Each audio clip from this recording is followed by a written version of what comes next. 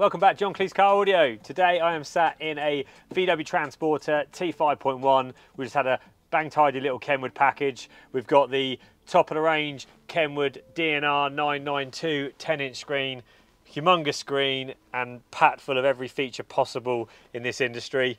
This has been coupled up to the proper Kenwood HD reverse camera, which we'll go on to show you in a second. My Apple CarPlay is connected wirelessly, hence why it's just popped up on the screen with a notification.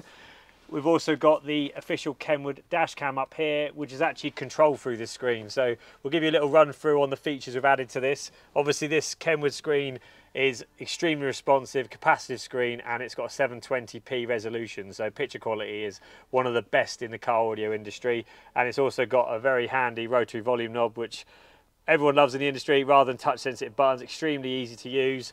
But this customer has also got his factory steering wheel controls working as well. Now, starting from the top, we'll go to the reverse camera. I'm going to put it in reverse. Reverse camera is going to automatically come up here.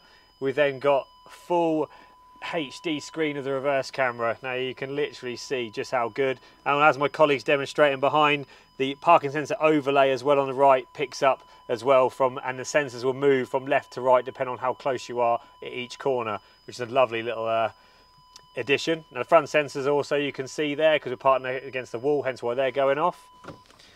Now what you can also have, you can actually view the reverse camera on the left hand side of the screen whilst the navi's on the right, which is split screen, which is nice. And you can even change to the dash cam, have a dash cam on the left as well.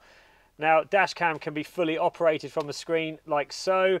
So we've got the view at the moment, and then you can literally hit the back button here and we can actually stop recording. And we can go into the settings here and we can go to continuous recordings, manual recordings and parking recordings all on the screen. So no having to get your phone out or anything, we can just go into continuous recording, go up the timestamps, which are very simple to navigate. So we can go to like 3:48 here. It's not going to be much difference in view because the car's been in the workshop for the last couple of hours having the job done. But obviously you can see just how easy this is to navigate through the recordings. Great option if you were looking for a front camera and you've got this screen or one of the other Kenwood models. Now that's about it. This unit's got a 3-year warranty, so if you had any problems 2 years down the line, you've got peace of mind, which is a great option. Now I'm just showing you pan around the screen so you can see what it looks like from the side angles as well. Fits extremely well in this car, but obviously you can install this in many other models as well, which you can see on our YouTube channel. We've fitted these in Jeep Wranglers, Mark V Golfs and other cars.